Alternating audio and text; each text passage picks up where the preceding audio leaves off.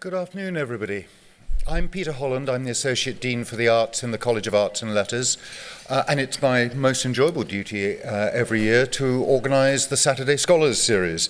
And here we are at the end of what I think has been a fine semester of talks, with the one that I think, frankly, is the one I've been looking forward to most. On an unseasonably warm day in November, unbelievable. Good football weather for September, but I'll take this for November. I'm very glad that you've torn yourselves away from the sunshine to come in. Bríona Nic Dhiarmada is let me get her title right, the Thomas J. and Kathleen O'Donnell Professor of Irish Language and Literature, and she's also a concurrent professor in my home department, Film, Television and Theatre. In spring 2006, she made her first visit to Notre Dame. She was a visiting professor and brought here the great contemporary Irish poet, Nic Dhiarmada. During that same semester, she learned that her own critical book on Nic and on other poets had won the Merriman Prize for Irish Language Academic Book of the Year. She left the visiting professorship at Notre Dame and returned to Ireland, where she carried on as her academic writing, but also her ongoing work as a scriptwriter in film and television. She's written over 35 screenplays and 10 documentaries, and won in 2007 the Television Programme of the Year in Ireland. Her winning documentary, which she wrote and directed, tracked the career of an early leader in the Irish language movement and seomnós singer, somebody who died in obscurity in London and who Bríona needed, and rightly so, to bring back to our attention. She came back here in 2007-08 as the inaugural Senior Fulbright Fellow, sponsored both by the United States Department of State, but also by the Republic of Ireland. And she joined the permanent faculty here in 2008, and we've been very, very fortunate to have her here ever since. For the last while, working towards a deadline that is absolutely immovable, she's been at work creating a multi-part documentary series on the Easter Rising. The deadline is immovable because it has to be ready for Easter 2016, so that it can be broadcast on public television in Ireland and internationally.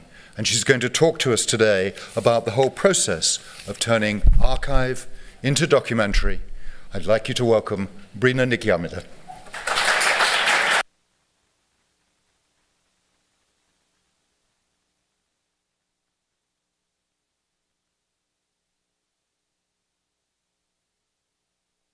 Technically, can you hear me?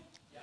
Great. Oh, yes, I have this, so I'm going to, until my legs turn to jelly, at least I'll wander a little bit, and then perhaps seek the comfort and support of the lectern. Thank you so much, Peter. That was, it's really funny when you're sitting down there hearing about yourself and you don't recognize yourself. You know? But anyway, and it's, you were so good to come to this morning. It's such a beautiful, beautiful day out there. This is such a beautiful campus, and aren't we very lucky? Just before, I just would like, just for very, very briefly, just to turn our minds just to Paris, and again, just if we can send our thoughts and prayers to the victims of that dreadful, dreadful thing. Paris, I know, is close to many of us, and what can you say? So this morning, what I'd like to talk to you about is the 1916 rebellion. Not so much the 1916 rebellion as an event, but what we are calling the 1916 Irish Rebellion, which is a series, which is a documentary series. We also have an 80-minute feature version of that. We also have a companion book to that. So 6 years ago, I began speaking with Professor Christopher Fox, who's got out of his Saturday morning routine to come here. I'm very glad to see him. And this talk wouldn't be possible without Chris. This entire project would not have been possible without Chris and the 100% support of the Keogh Norton Institute for Irish Studies here at Notre Dame. And even though I am a fellow of that institute, I have no compunction in saying it is the leading program in the world. It is a pleasure, privilege, and honor to be associated with it. And this is a great university. I mean, I've been a documentary maker, I've been an academic. But to be able to use the resources of this university, to be able to go to our sponsors, our donors, and say, we have this great idea.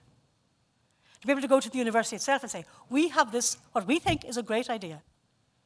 We want to do for Irish history, and specifically for 1916, the Irish Rebellion, which is the seminal event in modern and contemporary Irish history. To do for that what Ken Burns managed to do for American history with his amazing series, The Civil War. And that is, what did he do with that? Well, what I felt he did with that was that he took something that was still quite controversial, still quite a painful memory for the US and for people in America on all sides. Something that still pained people, that was still there, that could still cause controversy. And give it back to the people in an incredibly serious fashion, but also in a very authentic fashion and in an incredibly intimate fashion. So I went to Chris, we were talking about what would we do next, and I said, let's do that. Let's see, can we do for Irish history what Ken Burns did for the Civil Wars here, and other things, obviously. Baseball, he's now doing a series in Vietnam. And Chris said in his inimitable fashion, absolutely, let's do it. Go Irish, and we did. And this was like an idea, you know, we needed to raise quite a substantial amount of money. We needed to obviously convince people at all levels, people who would give us money, people who would give us the permission, give us time, give us resources, talk to us, share their scholarship with us, and some of those are here too. Professor Tom Bartlett, who is a professor in Aberdeen, and who is one of our contributors, a visiting professor here at the moment. He and many others, and indeed our own faculty, at least 5 or 6 of our own history faculty here,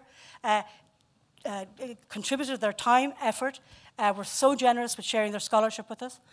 And we have managed to do that. We have now, I can stand here in front of you and say, we have now completed a 3 by 1 hour series, which will be shown on public television stations throughout the States, coast to coast. We think we have 100 stations. We were down in Atlanta on last Tuesday at the television marketplace, and we had a great buzz, you know. People were coming up and saying, this is wonderful. When can we show this? And so they will be showing this hopefully next March, as I say, throughout the States. In Ireland, the Irish national broadcaster, RTE, has taken it on board. They entered into partnership with us. It is going to be, the 3-part is going to be their main stay of the centenary program, because of course next year, as you know, is 2016, and it's the centenary of the Rising, and that's what we were aiming for. So I mean, and I think we've done it. I'm so pleased. We've also had the great fortune of having the Irish government take this project on board in a very incredibly generous way. Mind you, we're helping them as well, because what they wanted to do in the centenary was involve the diaspora. And there are 40 million people in the US, according to the US Census, who say they're Irish. So that is a fairly hefty diaspora. Then there's probably 30 million more spread throughout the world. Australia, New Zealand, Canada. And they're just the Anglophone countries. So Ireland is a tiny little place, but we punch above our weight. Yeah, in many things we punch above our weight. And this, what could have been a tiny event in 1916. Think when this happened halfway through the First World War. The biggest carnage that the world had ever seen. Warfare on an industrial scale. Millions were dying. And this event, this tiny little event, where less than 2,000 men and women went out in Dublin, took on the might of the British Empire in the middle of the First World War, a stab in the back in the eyes of many. 500,000 Irishmen were fighting in the trenches at the same time, remember, on behalf in the British Army, fighting, as they saw in their lives, for Ireland as well. And yet this tiny event, they were beaten, obviously, 20,000 troops. By the end of the week, 20,000 troops came into Dublin and crushed them. They arrested the leaders, they executed 16. Within a short period of time, things had completely turned over. Public opinion, they made a moral victory out of military defeat. And out of military defeat, they went on to achieve independence in a number of years after that. But they proclaimed an Irish Republic, again, in a way that no one would ever have expected them to do so. So that was the story we wanted to tell. And that's that tiny little story, as I say. That story appeared on the front page of the New York Times for 16 consecutive days during Easter 1916. Can you think of any event now that would put things to the back of that would dominate coverage in that way, front page coverage? And when we were filming with Professor Bob Schmuel, one of our professors here, Professor of American Studies, we filmed in New York, in the New York Times, down in the archive. They call it the morgue. Quite an incredible place, actually. And they still have the old microfiche, and we could still go in and take out the papers. They were fantastic to us. So we were in there filming, but to physically see the newspaper, and to see in the center of this, events in Dublin, dramatic events in Dublin, rebels killed, blah, blah, blah. And then on the side and the inside pages, thousands are killed in France. Bombings in England, the Germans are bombing the coastal cities. And you think, but why then is this dominating? Why is this small little story dominating? So these were some things we wanted to uncover in this. We didn't want just to tell the story again, but we wanted to particularly hone in on why was this a world story? And we firmly believe that it is a world story. It's obviously an Irish story, it's a British story, but if you pull back, and this is, I suppose, as an Irish person who's come to work and live over here in the States, you get a different perspective. And I suppose, in a sense, looking at the events of 1916, which are still quite controversial, how do we look at them? Do we go back and look at them in a way that I think we've often done in Ireland, which is simply Ireland and Britain? This very insular way of looking at Irish history, Irish and British history. Or do we pull back and say, okay, 1916, what was happening in the world? What was happening in Europe? And in particular, what was happening in America? Because that part of the story of Irish-American involvement in the Rising, is one that has not been told properly. And it's one that I think, and I hope, and that certainly we hope to do, and I think we have achieved that, is to tell it properly. Is to put back in again to that story all the bits that were missing. Without Irish America, 1916 would not have happened. That's a fairly bold statement, and it's a true statement. I hope Tom up there at the back, who is the historian, will agree with that. But again, just speaking to all of these people that we interviewed, 35 top historians, time and again they said, the seedbed of 1916 was in the US. Padraig Pearse, who was the leader, the main, if we think back, who was the spiritual leader of 1916, as well as the actual leader, it was Padraig Pearse. Padraig Pearse found his revolutionary voice in the US. He met John Devoy, the old Fenian who'd come over here, and he went back impassioned, inspired. And Irish America provided the oxygen, the logistics, the inspiration for what happened in Dublin. So again, that's a story that we want to tell. That's a story for Americans. That's a story for Irish people. We wanted again to show how this fed into the bigger picture, what was going on in the world at the time. The rise of socialism. James Connolly, the great socialist leader of the rebellion, he was over here with the Wobblies. He was organizing in New York. He spent 4 years in the US. He went back. So how does this fit into that? All that socialist ferment that was happening, that was occurring in those early years of the 20th century. How does that fit in there? What about women? What about the suffragettes, women, the votes for women? These were quite radical. These people that coalesced in Dublin looking for Irish independence were quite radical in many instances. They were also cultural nationalists. They understood the importance of culture before many did. The other aspect, of course, is the First World War, and Irish people who, thinking they were fighting for Irish freedom, entered the British Army, hoping for home rule. After a war of independence that followed 1916, war of independence, a vicious civil war, partition, these people were forgotten. They were written out of Irish history. And again, we saw it as our duty, I suppose, really, to reinsert that, to put back in the bits of history that have been erased. And because we're doing it 100 years on, we now can have, if you like, the generosity of spirit from all sides to look at this as history, to look at this in a kind of in a more overall fashion, and perhaps to understand the other side. So one of the things we tried to do was that we tried to speak to historians who didn't always agree. Their interpretations weren't always the same. But their opinions are based on scholarship. And we didn't try to force anything into some sort of neat box if it didn't go. This is complex. Not everyone is going to agree about what happened in Dublin over that week in Easter 1916. Not everyone is going to agree with our analysis of what happened thereafter. But that's okay. What we want to do with this, we want to inform people. We want to move people. I think we want to place it in its international context to show also how this tiny event in Ireland influenced places as far afield as India. It had a huge impact. Irish nationalism had a huge impact on Indian nationalism. Later on in the 60s, the whole decolonialization movement in Africa. In fact, one of the things I've personally found really quite amazing, actually, moving and amazing and almost bizarre, was we came across a still of, I think it's Kenyatta, or it's in Tanzania, the African leader in Tanzania in the 1960s. And they have, he's holding a placard which says, "Freedom for Africa." And it says, "Africa will have freedom by hook or by crook." Now, I don't know if any of you get that, but Oliver Cromwell, when he was invading Ireland, said he would invade Ireland by hook, which is a small place in County Wexford, where actually I'm from, or by crook, which is in County Cork. So even though we've been saying this, oh yes, like this has had a huge international effect, to actually see with my own eyes this amazing placard with this African people holding up saying, "Africa will be free by hook or by crook," and this thing happened time and time again. It was quite extraordinary. I suppose that's kind of just the overall, what I want to just give you the overall idea of what we were trying to do here. So I'd like just to talk briefly about, I suppose, how did we go about that then?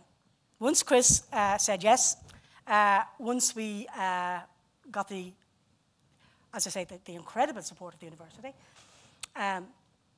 we decided then, okay, if we're going to do this, if it's coming out of the university, and again, why did we decide to do a television documentary? And again, I think television is such a potent, and film in general, is such a potent medium. And as a tool in telling history, or a tool in teaching history, or at least opening history to people, to broad audiences, you can't find something better. I mean, people can read books, but there's something about that visual medium. I remember, again, what inspired me to be a documentary maker, actually, was I went to school in convent school in County Waterford. And as boarders, we were in 6th year. I was I really was a kind of history buff then. But the nuns allowed us to come down to watch The World at War. I don't know if any of you ever saw that series. It was absolutely incredible. They did the first one, and you had Laurence Olivier's voice, this incredible voice. And the music, just everything about it. And we were led down darkened corridors down to the music room because it was on late at night. So we had to go up to the dormitories, get all ready for bed, and they let the seniors come down to watch this. But I will never forget it. It was absolutely electrifying. Because here was history. Here were people that were like our ages. We were looking at these young kids talking about what it was like to be in Germany, what it was like to be in France, what it was like to be a young 18-year-old American going on those beaches. It was just absolutely scarifying and scintillating. And I'm thinking, imagine being able to do that. Imagine being able to have that impact on people, letting them access their own history in this very, say, intimate way. And I think television can be very intimate. Now, obviously, as well, television as a medium has huge drawbacks, as everything has. Oversimplification. You can very much oversimplify, but then you can oversimplify in books. You can go the other way as well and overcomplicate. Right? So again, we've got to, I think if we're serious academics, we obviously have an educational remit. And for us, we saw this very much as a public service act, that we would take the best scholarship within the university, not simply within this university, but within the top ranking universities throughout the world. So we spoke to people in Harvard and NYU and Boston and Oxford and Cambridge and Aberdeen and Edinburgh, in Dublin, in UCD, and literally all over. We have voices here that are American voices, that are English voices, that are Australian voices, Indian voices. And we tried to capture that. And we tried to put it over in a very serious way, but also in a way that would be compelling, because we're telling stories. So it was a huge responsibility, you know, not to manipulate it, not to manipulate these different scholars who trusted us with their interviews. So the first thing that we did was we said, okay, we want to do something that's going to be historically accurate in the first instance. That's the very least we can do. We don't want this to be something that will come and go. We want this to be something that will at least last 20, 25 years. That will be a pen shot, really for history, that will be an archive itself. That in 50 years' time, when it's 150 years, people can look back and say, oh, that's what they thought then. As we look back at programs that were made, we utilized a lot of them actually, ones that were made 50 years ago, the 50th anniversary, when the whole approach to the 1916 Rising within Ireland was one of total celebration. These were heroes, they won freedom for Ireland, and that's that. No questions, nothing about anybody else, nothing about the people who fought in the First World War, nothing about anybody with different opinions. Just that was that, 50 years ago. 25 years after that, the 75th anniversary, no celebration, nothing. No television programs, no marches in Dublin. Amnesia, distaste, discomfort. Why was that? Okay, 66 was the 50th year. 68, 69, 70, the Troubles in Northern Ireland. So suddenly saying we want to fight and die for Ireland was a little bit more difficult to say that in 1970 when people were doing that, basically. They were looking back and saying, we are doing what Padraig Pearse did. The Irish government are saying, oh, this is a bit problematic. So in the way that both representations of history on television or in film, and indeed the way the Irish state and indeed many historians were dealing with this, suddenly went from hagiography, uncritical hagiography, to either amnesia or demonization. It's revisionism, which said that, in fact, far from being heroes, these people were violent and that they were fascist, violent, whatever, and we should really have nothing to do with them. And so now, then we're here 100 years on, 25 years later, 30 years later. But many, many things have happened since. We're in a very different position now than we were at the 75th anniversary. We're many years in a peace process. And for me, one of the things I think that I suppose was most moving was one of the things we found out was 1911, go back to 1911, George V. This is 4 years before the Rising. George V, who newly crowned King of England, visited Dublin. And thousands lined the route, cheering and Union Jacks all over the place, and people were wearing. He said, as he was leaving, he said he was so thrilled. We are so pleased with our progress through Dublin. We will return to our Irish subjects imminently. 100 years would pass before a British monarch would come to Dublin. But this time, she would be a queen. She wasn't coming to her subjects. She was coming to a sovereign, independent nation, to her neighbour. And she came, and it was seriously, it was one of the most moving things I certainly, and I think an awful lot of both Irish and British people found it to be similar. Queen Elizabeth came exactly, 2011, exactly 100 years after her great-grandfather. And she visited the Garden of Remembrance in Dublin, Parnell Street in Dublin. Just where actually the people that were taken out of the GPO were held overnight by British soldiers and treated quite badly after their surrender. They were kept there overnight.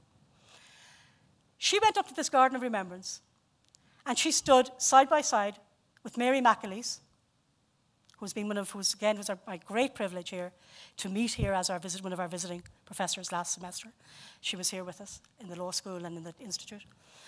She stood as President of Ireland side by side with Queen Elizabeth, while Queen Elizabeth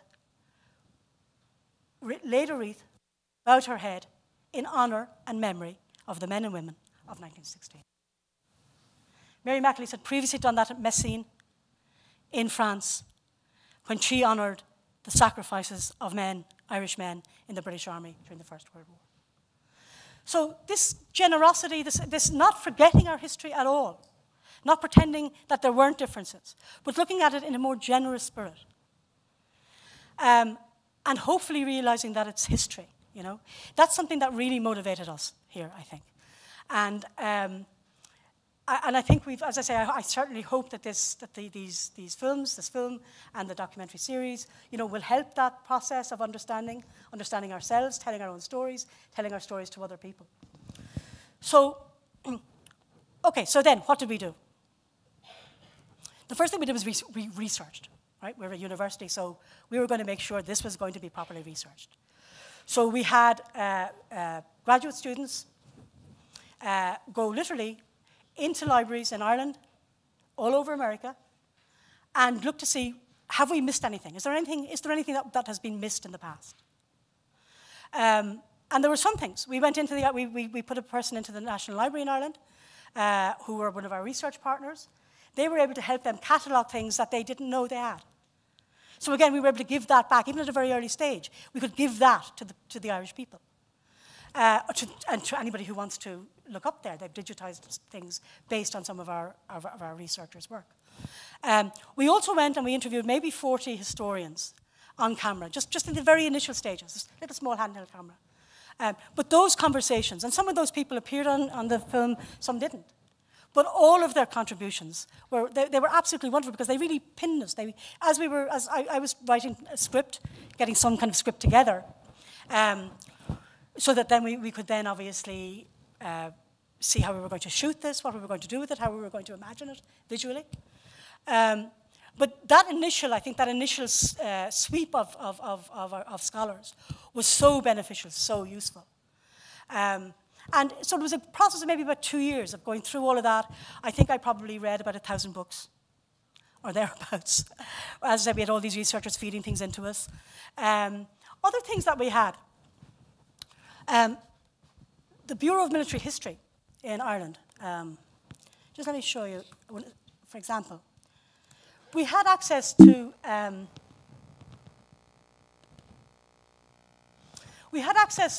things that say, 25 years ago, they didn't. In 1966, because 1997, I think, because of the peace process, the court-martial, the secret courts-martial, that sentenced the leaders to death, these were held in secret, and the British never released these because they were afraid of being controversial, needless to say. These were finally released in '97. So again, we've access to those in a way that we didn't have in the past. We also have these in Ireland in the 1940s. The Bureau of Military History asked for people who had been in 1916, either as combatants or had taken part or as witnesses, to give their stories. And they did. They made these sworn statements. So again, we have access to those. You can see there. That's the original Bureau of Military History. And this is the Reverend Father Aloysius, OFM, Capuchin Friary, Church Street. And he was the chaplain to the Irish Volunteer Leaders, 1916. And he gave this in 1942. This is quite extraordinary. I mean, even though there were these records were given 20 years after the event, 30 years after the event, they're still first-hand accounts. And they're absolutely fascinating. This was the man who was in it when the leaders were being executed. He was there with them. We also have documents from the British side. Major Price. We have all of those documents. Also, there have been newly released documents from people looking for military pensions. So we have, I mean, in a sense, it's almost an embarrassment of riches. We had thousands of photographs, stills. We also had access to, let me show you this. These are some, just some raw archive that was shot. Oh yeah. This was done in 1972.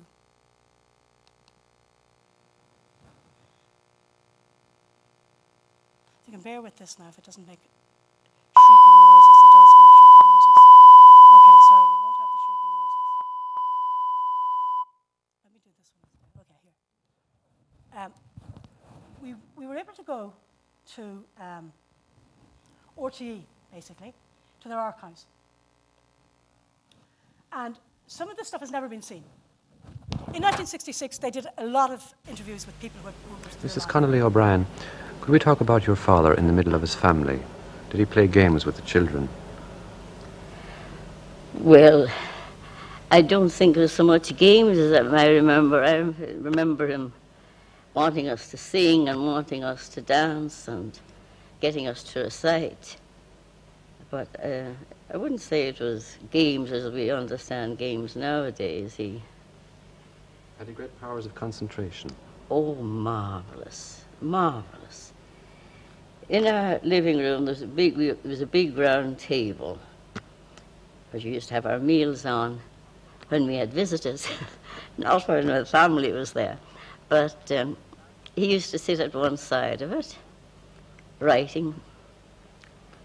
Others around the other corners of it doing their homework. And there'd be some sitting on, playing some game sitting on the hearthrug of the fire. And he'd work away through all this din and talk and everything else. And if you wanted to get his attention, you had to go over and touch him. He would absolutely cut that all out. Any favourites in the family? That was Nora Connolly O'Brien, the daughter of James Connolly. And there's a piece where she talks about when he was shot, he was unable to stand and he was taken to hospital, but he was court-martialed and sentenced to death. The people to be executed were allowed to have a last visit with their families. So when the family was called for it, they knew what it was. And she talks here on screen about what that was like. But her mother, she and her mother, been taken by the British across Dublin, down O'Connell Street, which was still smouldering. And she talks about how the eerie feeling and the smell of smoke and cordite in the streets. And the mother goes in and he says, James Connolly says to his wife, well, you know, Lily, what this is about. And she says, oh no, James, oh no, your beautiful life, James. And to see his daughter tell this, it's quite extraordinary. We also have British soldiers who were in Dublin. Many of them didn't even know they thought they were in France. And again, we have these squaddies coming from 18-year-olds, the Sherwood Foresters, who they'd never shot a gun before. When they were being disembarked at Kingstown Harbour, which is then Kingstown Harbour, now Dunleera, their sergeant got them to fire into the sea because they'd never actually fired a gun before. And then within 3 hours of them arriving, 120 of them were dead, shot to death on a bridge, as they kept, again, almost what a dress rehearsal for what would happen later in France. Just wave after wave being shot back. 4 IRA volunteers ambushed them on this bridge. They just kept coming. So those... Look, what you get here, I think, too, on all sides. You know, you see on all sides the horror of war, actually. You also get to also the motivations. This wasn't totally just senseless either at that level. You get the whole idea, I think, here, too, of the proclamation of those ideals that people in Ireland had learned from France, had learned from the US. And that comes across very much, I think, in our contributors. So basically, we had incredible materials at our disposal. We also decided not to do any reconstructions because we already had these wonderful first-hand accounts. What we decided to do was we shot contemporary footage. We shot news segments and used that creatively in a contemporary way. So when we're talking about the GPO back in 1916, we're looking at the GPO today. When we're talking about the Irish people, we're looking at the Irish people today. We're talking about New York, we're looking at it today as well. Africa, the same thing. India, we went and we shot in India. We went to the First World War graves. That was quite an amazing thing when we were talking about the First World War. So I think we've managed to put something together that I think is fairly special. I certainly hope it is.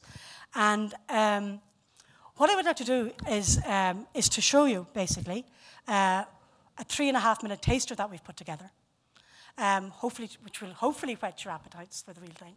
As I say, we also have a companion book that Notre Dame Press are bringing out, where again we have very much access to these first-hand accounts you know, we'll have a narrative, but then again, just to hear from all sides, you know. I think it's pretty special. So I'll take questions, obviously, when we just look at this clip. And again, this, I think, brings out again, I suppose, the international aspect, the Irish-American aspect of it. Thank you all very much for listening.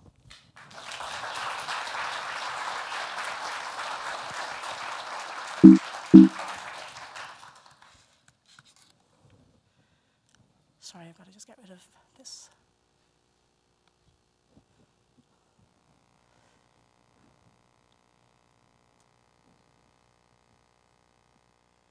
John, am I doing something wrong with this, do you think?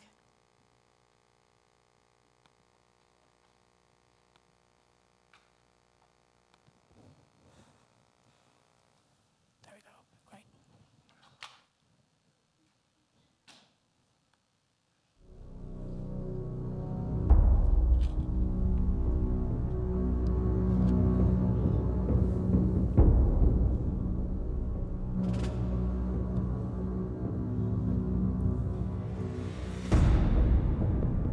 Easter Monday, April 1916.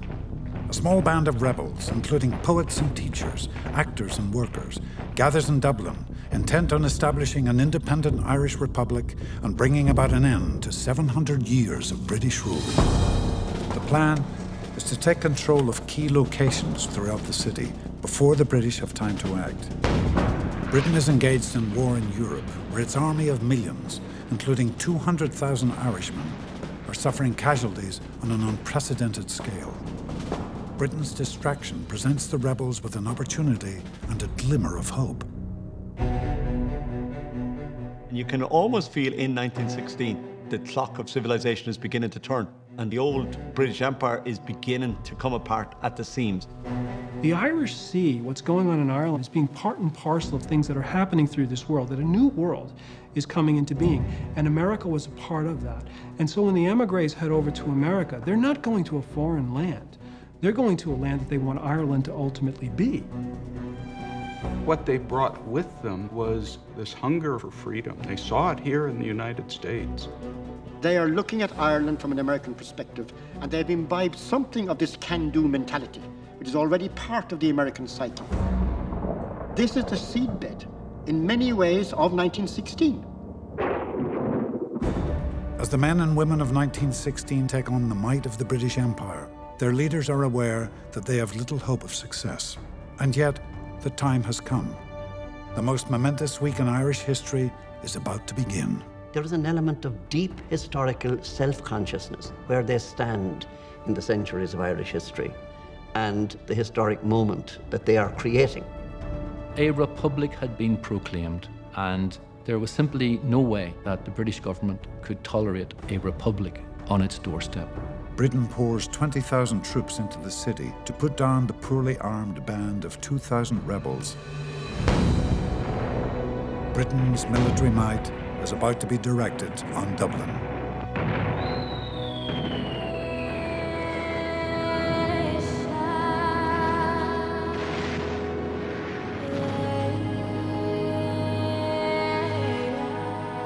In many ways, the purpose of the Rising was not to win, it was to lose. Pierce imagined executions as a great rebel weapon.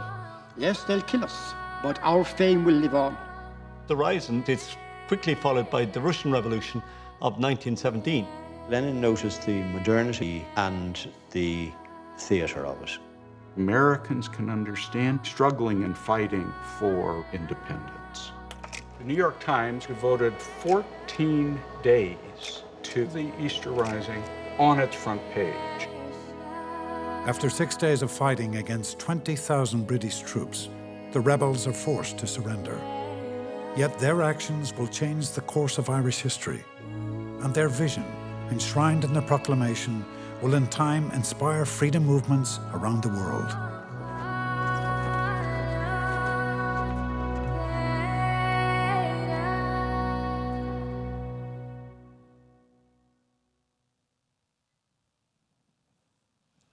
Okay, I forgot to mention that we...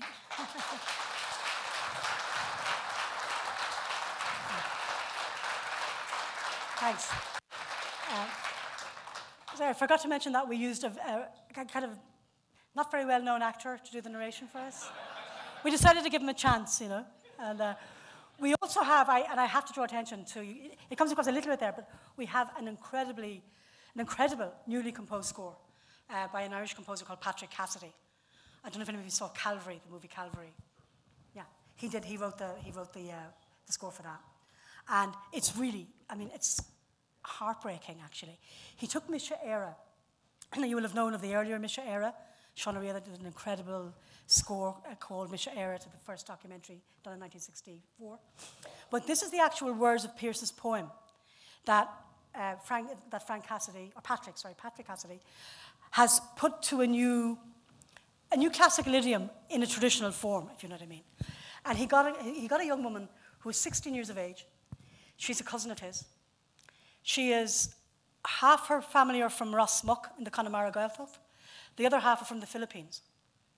And she just typifies modern Ireland. I mean, it's quite extraordinary. But to hear her, she's a native Irish speaker, singing Pearse's words in this incredible, ancient, but modern, totally modern way, it's just... And there will be a soundtrack available, but he's done an incredible job for us. And again, it's just that added thing, you know, when you add layer upon layer upon layer, Liam Neeson's voice. He's been remarkable, and he's been such a supporter of this project from the word go, since Chris phoned up and he said, yeah. And he's telling his agent, we were with him in New York, and he said, Guy, this is the real thing. This is the real deal. You know, he's been hugely supportive of this project. He said, you know, this is his history too. So I'm perfectly happy to answer any questions if he has a question.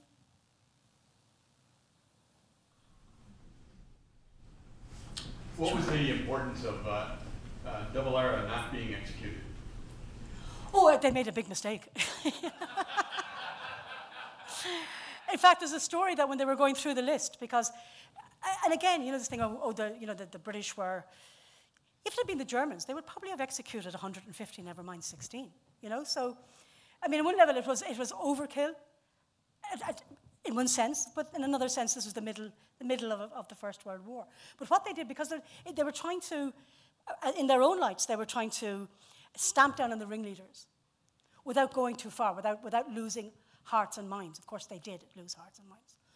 But when Maxwell was going, he asked his aide-de-camp, they were going through the list, he said, who's next? And he said, oh, this fellow called De Valera. Well, do you think he's important? Oh, no, he said, not at all. So, okay. So, yeah, he came back to bite them. Was it because of his citizenship? Well, that's debated, actually. Some people say it was, some people say it wasn't. Because he wasn't the only one, remember, he wasn't the only one to have his sentence commuted to life imprisonment. Many. Countess Markovich, the most prominent woman activist, while they absolutely detested her because she was a traitor to her class, and they said she had bloody hands and wanted to execute her, but they couldn't because obviously they didn't want to be seen to be executing a woman. And they in fact said her death sentence was commuted solely and exclusively on account of her sex. Also W.T. Cosgrove, who was one of the president of the Free State, he also had a sentence commuted. He was rather an unlikely rebel, but he'd been sentenced. So there were many commutations. That could have been an aspect of it. But again, as I say, historians are not quite agreed on that. Of course, Tom Clark was also an American citizen. That didn't stop them executing Tom Clark. Yeah, they shot him, yes. Question and a comment. Is Liam Neeson from Northern Ireland? He is. Liam Neeson is from Ballymena. He was I think, Johnny Carson one night, maybe it was toward the end of the Troubles or whatever, and they tried to get him to talk about it. So you understand I can't talk about this. We certainly can't talk about this on television. I have very mixed, I think he said very mixed feelings. I don't want to be misquoted. But I take it he came freely and wholeheartedly to be able to narrate this. Well, yes, because again, this is not partisan, you know. Precisely, that this is not partisan. This is trying to tell our history. And, you know, we're not trying to Brit bash. We're not trying to revise and be sort of saying that the men of 1916 or the women of 1916 were wrong or, you know, we're trying to look at this as history. Let historians give their opinions on things. And we can't ignore our history. Being ignorant of our history or pretending it didn't happen that's not the way forward. You know, if we have some understanding of people's motivations on all sides, I think it can help us perhaps move on in a more peaceful way. That would be my hope. And given, as I say, given that we're 100 years on now, I think that's one of the reasons why, for example, Liam Neeson agreed to do this. And he very much liked our approach. Well, at that time, many years ago, he was clearly treating it very sensitively. Oh yes, and I think he would have to. You know, I think his family background is Catholic from quite a Protestant area in Ballymena. But again, he's never come out and talked about things like that at all. And I think, as I say, I think he very much appreciated our. Balance is a horrible word in terms of documentary. I hate it, but we were trying to be as fair as we could, you know, and as balanced in insofar as anyone can be balanced about history. Thank you.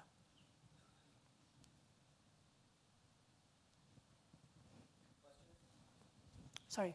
Oh, yes, sorry, sure. What's been the British response to your project? Really open. In fact, we've probably as many British historians on this as we have Irish. In fact, probably more. In fact, at one stage when I was going through, I said, oh my God, we need a few Irish voices in here. You know? In fact, we're also, the BBC are, well, I don't want to say because they haven't signed on the line yet, but we're just waiting to get them the final cut. I mean, the final cut's finished, it's just we're waiting for some archive to put in, high-res archive. But very, very open. And again, because it's British history, you know, this was, we said it very much, this is a history of an event that is Irish and British and American and indeed European. And to look at it in that way, I mean, it was the beginning of the dissolution of the British Empire. That's a British story. So, as I say, we hope to have it on, it's going to be on either BBC 2 or BBC 4. So we're really, really pleased with that. Also Canada, also Australia, and New Zealand.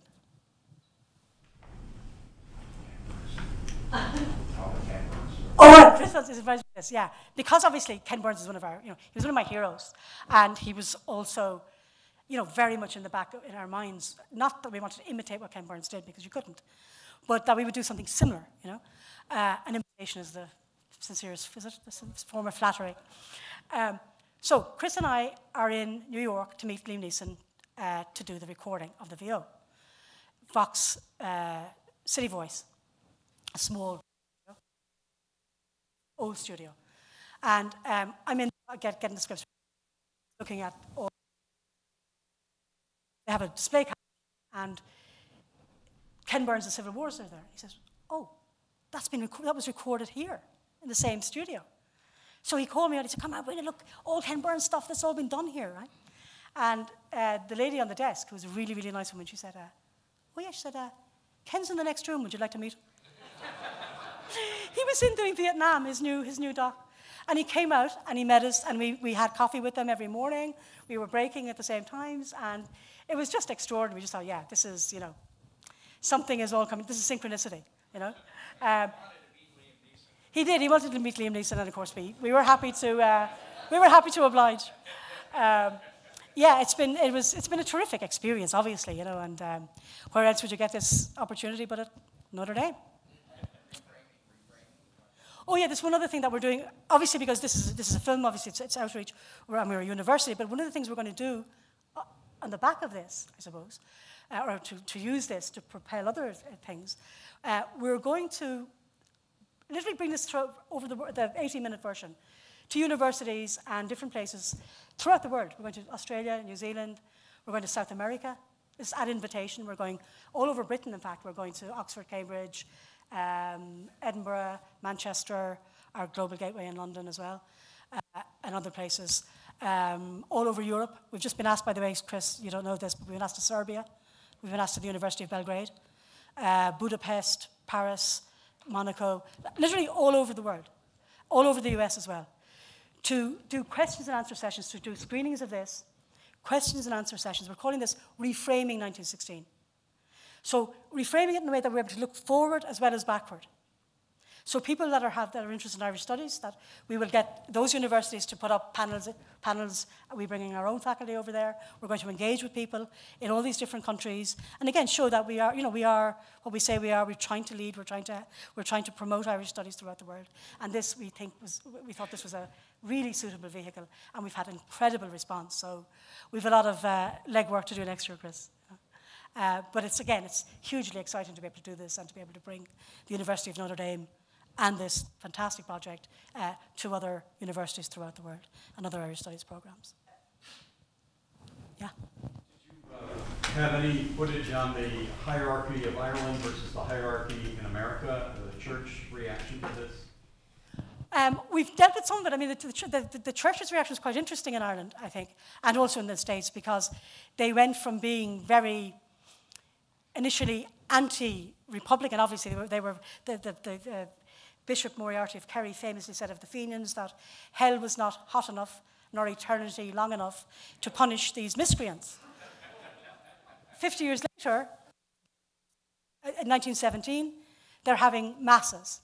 And we do certainly go into that, how within a very short period of time, the Catholic Church, that the dead leaders are basically beatified. You know, it's very much a Catholic process.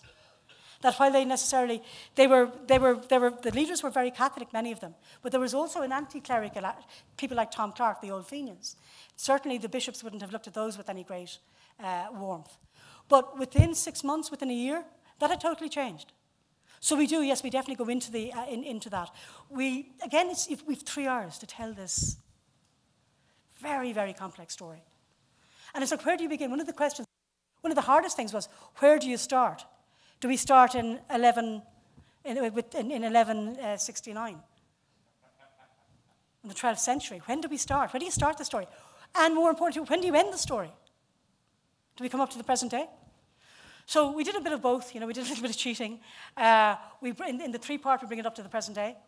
In the 80-minute, we sort of finish. We reference what happens after, but we kind of finish in 1918. It's sort of a logical finish. But yeah, it's a complex story that goes on. But that's a fascinating. That could take a whole documentary series in and of itself. What you foresee the 2016 100-year anniversary is going to be like in terms of amnesia versus heroic versus how's the story going to play out? I think it's going to play out in a much more positive way, I think.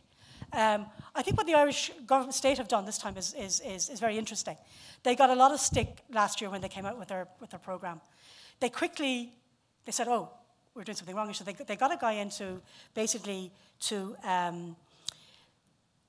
work across from the ground up, energize people at the ground level, liaise with all the different state organizations, cultural organizations. They appointed an expert group of historians to advise them. So what they did was, I think it's quite interesting, they decided, because the whole thing, of course, is within the whole framework now of the peace process, of reconciliation, of respect for varying traditions in Ireland, the unionist tradition as well as the nationalist tradition, as well as the republican tradition. So they decide, and again, this has not been without, it's a controversial, right? It's still a very controversial issue. So what they decided to do was not simply look at the centenary in and of itself. They situated the centenary in what they call a decade of commemorations.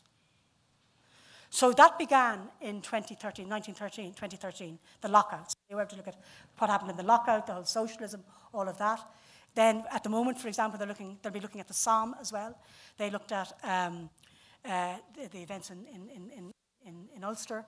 So they have it as an ongoing thing that it would allow them, I suppose, to commemorate and to question in a broader way than they would have done before. So that's how they're hoping. They've also they're generated huge interest from the ground up. You know, they had public meetings all over the country, and people came up with all these ideas that, you know, the local Boy Scouts were going to plant trees, or they're going to that level of thing that people they're also getting all the school children in Ireland to rewrite the proclamation. Yeah, what would you do? And so these proclamations will be put up. They have the national flag. They had the Irish Army going around to schools to give them the flag, to explain what the flag, the Irish tricolour, means. That it was the orange and the green, and the white was the peace. So they have them going on how to respect the flag, that this was something that was to be respected, not to be used in some sort of... So just from those tiny little things up to big major... on Easter Monday, in fact, there's a big public celebration for the people. They have people dressing up at the time, and they have historical pageants and all of that sort of thing. So I think it's going to be quite exciting, actually. one of the things they're doing, which involves us actually, is they are showing the 80-minute version at a big state event in the National Concert Hall in Dublin on St. Patrick's Eve, the 16th of March next year. And the National Concert Orchestra will play the score live. Liam Neeson will MC it. The President of Ireland will be in attendance. And then they're going to beam that live to as many embassies as they can they're going to beam it live to London. It's going to be shown in London, in the Irish, through the Irish Embassy in London in a movie house. It's going to be shown in Belgrade, in Athens, in Paris, all over Europe. And then they're going to put it out later on all over the States and in other countries throughout the world. So that's our little contribution to it. We're very pleased. Yeah. Great place to be for Easter 2016, I think. There'll be a few parties going on. Sure. Sorry. You mentioned Boy Scouts planting trees. Yeah. There's a tree I wanted to bring up was Yeah. The Tree of Liberty. Is there any news there? Well, there's an article I'd cite from the Irish America magazine that talked about it and sort of lamented that it had been uprooted, shortly after him leaving. And if there was any news there, if there was any talk about getting that rectified and getting a tree planted. That's a great idea. Let's, Chris, do you hear that? We should given that they're planting trees, the Boy Scouts, we should get maybe a few Girl Scouts over here to plant a tree in place of the one that was uprooted, De Valera's tree. They will do a new Tree of Liberty. Great idea. Yeah, let's run with that one. Okay, I think my time is up, Peter, is it? Ready? Does anybody else want to?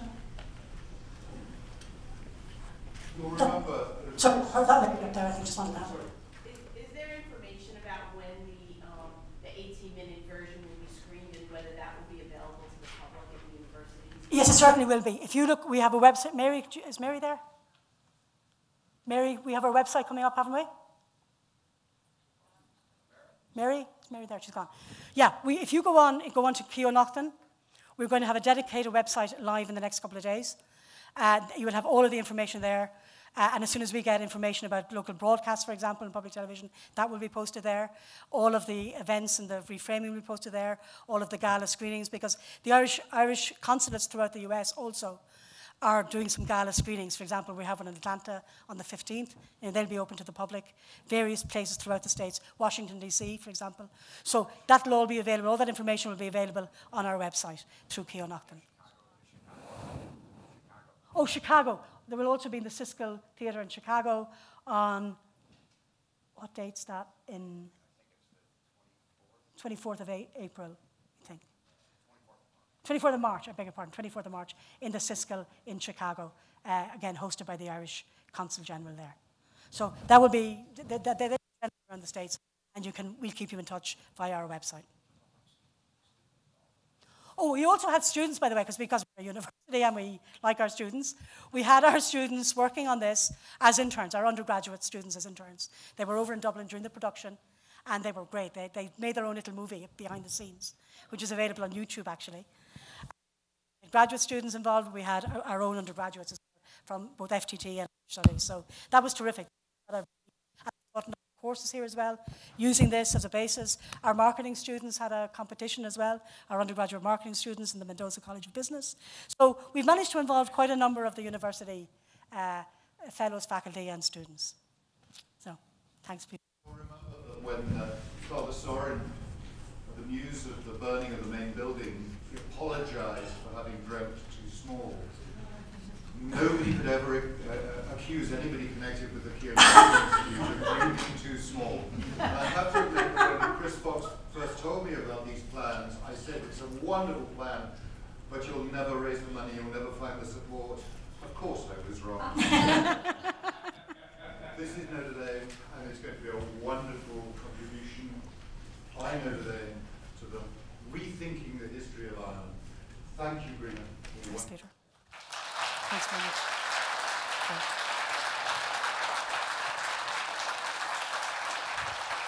Thank you.